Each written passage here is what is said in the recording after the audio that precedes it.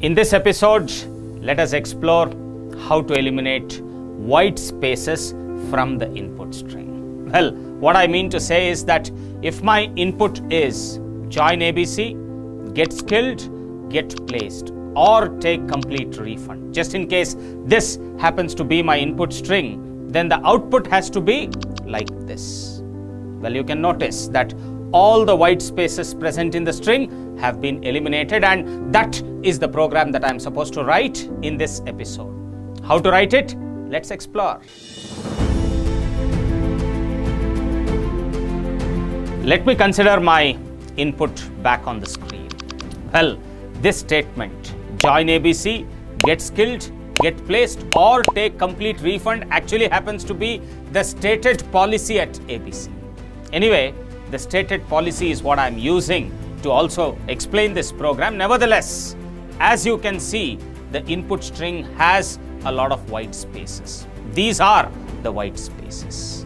Well, the spaces may appear black to you because it is in the backdrop of a black background that I am teaching you the concept. So if you want, you can call it as black spaces, but technically around the world, we call these as the white spaces. And how to eliminate these white spaces? Well, even before I tell you how to eliminate these white spaces, let me tell you there are two types of white spaces here. What are the two types? Let me explain. If you will notice my input string carefully, you would realize that there are a total of 9 white spaces.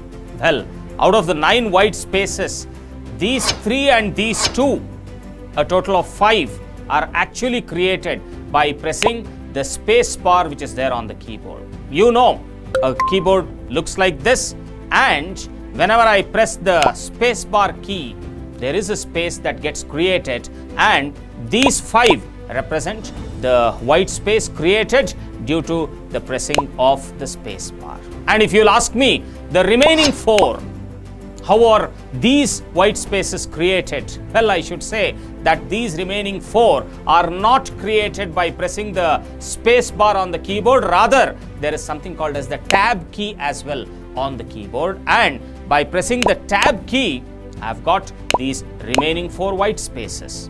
Anyway, whether the white space is created using the space bar or by using the tab, it's immaterial. I have to eliminate every kind of a white space. And how to do it? Let me tell you.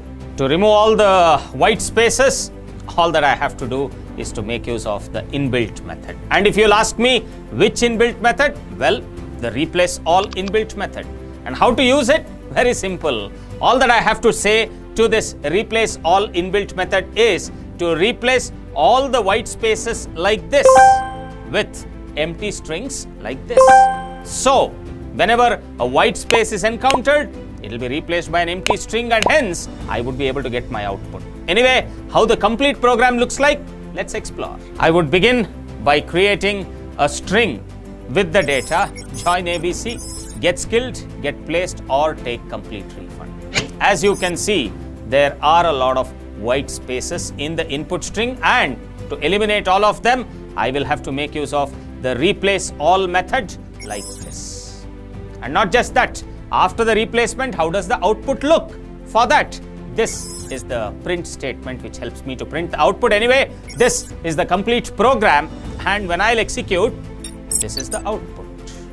Well, as you can notice, the output is not as per our expectations.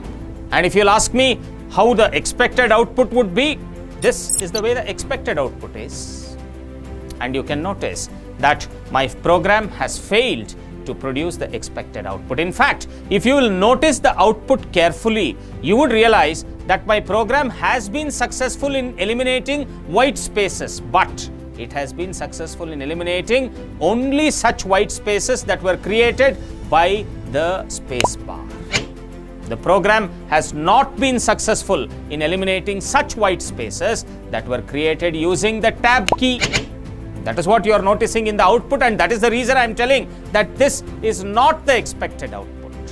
What I want is to not just eliminate the white spaces created by the space bar, I would also like to eliminate the white spaces created by the tab key. So what change should I be making in my program? Let me explain. So in this program, this is the statement which failed in eliminating the white spaces. So what I would do is eliminate the statement itself.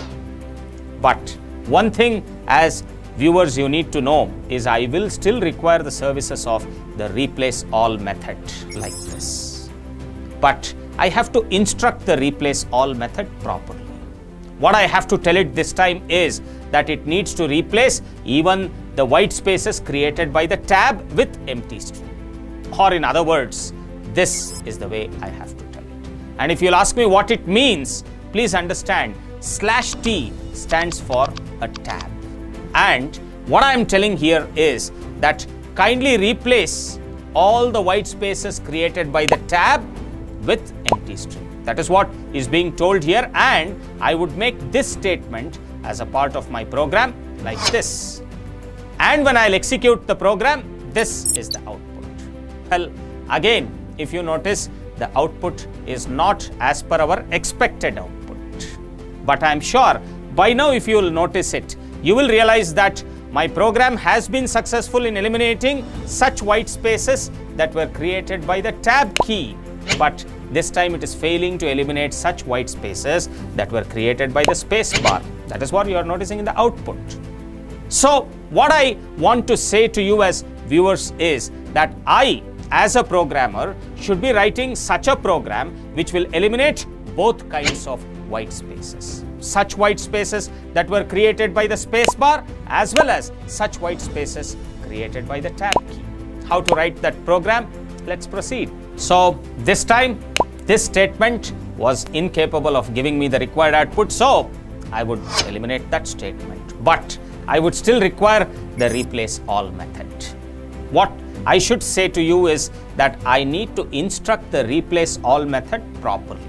I should tell my replace all method to replace all kinds of white spaces, which goes to show that I should not be making use of the /t escape sequence. Rather, I should be making use of the /s escape sequence. Please understand, the /t, the /s, all of these we call them as escape sequences, and this video is not for me to speak about escape sequences. Maybe moving forward I will discuss escape sequences, but at this point in time, what you as a viewer has to understand is that just in case you need to eliminate all kinds of white spaces, then this is the way that you have to instruct your replace all method. What I am trying to say to the replace all here is to eliminate all kinds of white spaces. Anyway, I'll make this as a part of my program, and then when I'll execute it, this is the output. So you can notice that my output this time is as per my expected results. I'm sure that though you are convinced with the output of the program, you still have two issues bothering you. Firstly, what is an escape sequence? And secondly, if really /t and /s were the escape sequences, then why within the replace method I have made use of the /t and the /s? Well, if these are the questions really that are bothering you, then let me tell you, there are two ways to find a solution to this. Firstly, figure it out yourself. After all, there is so much of content available on the internet. And the second and the simplest way is just enroll to our classroom training. Leave the rest upon ABC. We will do it for you. We will ensure that you are going to get thoroughly shaped as a software professional in the 3 to 3.5 months of training, and the placement services at ABC are so robust that every company, almost every company recruits from ABC every single day, and you would be going out of ABC with a job offer in hand. And just in case we don't live up to this promise, we are going to refund your entire money. So what are you really waiting for? I'm sure you would make the best judgment. For now, I'm sure you have understood the program, and keep continuing to watch this episode series. Keep gaining knowledge.